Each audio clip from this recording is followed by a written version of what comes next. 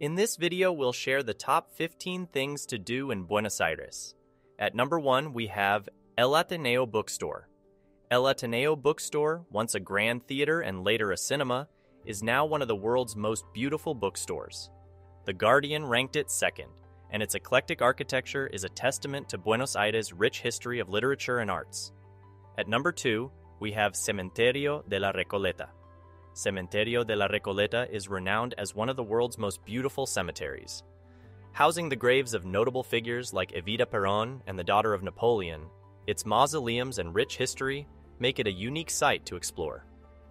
At number 3, we have Feria San Telmo. Every Sunday, San Telmo, Buenos Aires' oldest area, hosts an antique market.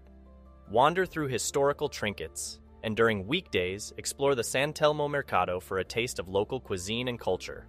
At number 4, we have El Caminito La Boca. El Caminito in La Boca is famed for its vibrant houses.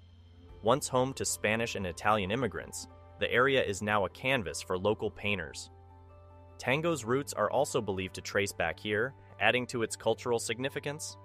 At number 5, we have Casa Rosada, Presidential Palace. Casa Rosada, located in front of Plaza de Mayo, is the executive office of Argentina's president. Known for its historical significance, visitors can stand on the balcony once graced by Evita and other national leaders. At number 6, we have Puerto Madero.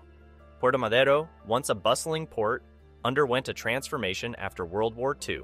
Today, it boasts lofts, luxury apartments, and museums, with the Puente de la Mujer bridge standing as its iconic landmark. At number 7, we have tango shows in Buenos Aires. While some locals deem tango shows as touristy, the dance and music performances in Buenos Aires are undeniably world-class. The skill and passion displayed are a testament to the city's rich cultural heritage.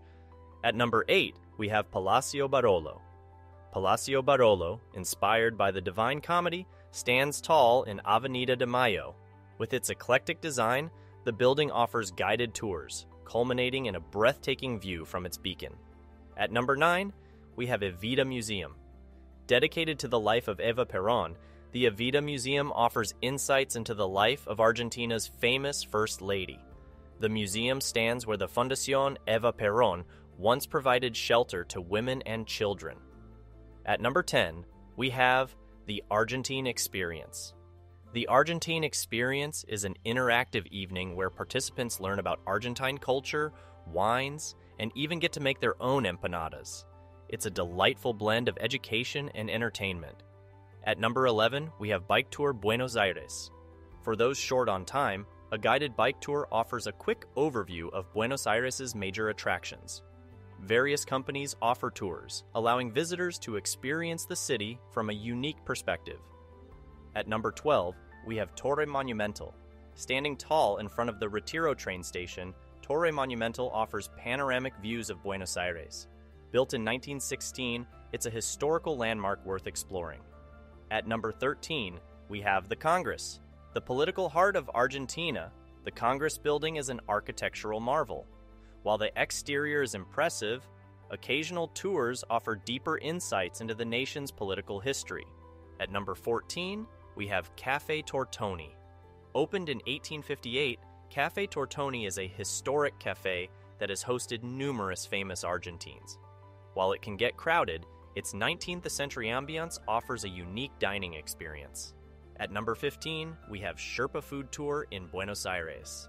The Sherpa Food Tour provides a gastronomic journey through Buenos Aires.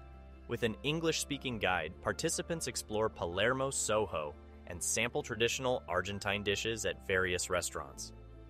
So that sums up my top 15 things to do in Buenos Aires. I hope you enjoyed. If you did, please leave a like on the video, and if you're new to the channel, hit that subscribe button. Until next time, have a great day.